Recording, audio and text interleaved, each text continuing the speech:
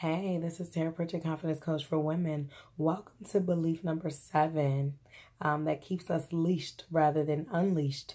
And this is the belief that I am not enough.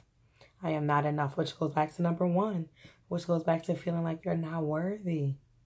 You feel like you're not worthy is a sure sign that you might feel like you are not enough, or that you could be too much for someone or for something, right? So I am not enough. I am not beautiful enough. I'm not skinny enough. I'm not light enough.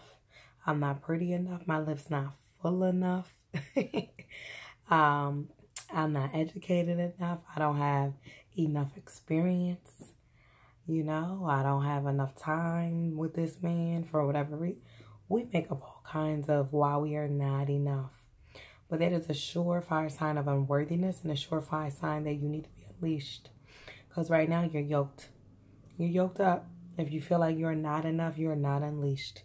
There are some things that are binding you, that are shackling you, that have you in chains. And you're unable to move forward. If you believe for 1 second that feeling like you're not enough is going to help you move forward in the way you need to, it is not. So I want you to make yourself a whole list of all the things that you feel as though you are not enough. Those are your limitations that are keeping you leashed. Take all of those and turn them into some new affirmations to affirm and flip it and change the story.